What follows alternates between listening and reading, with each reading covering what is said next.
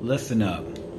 If fortune tellers were real and they told you in 15 to 20 years that you'd be successful.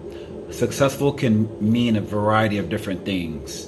50K, 75K, 100K, a thousandaire, a millionaire. What would you do? You guys want instant gratification. You're not supposed to have it now. You're not supposed to be rich now. What you need to do is go through life experiences, get cheated on, trust the wrong female or man, invest in the wrong property, get canceled, lose all your followers. I don't know, just lose everything because you'd blow all that money now.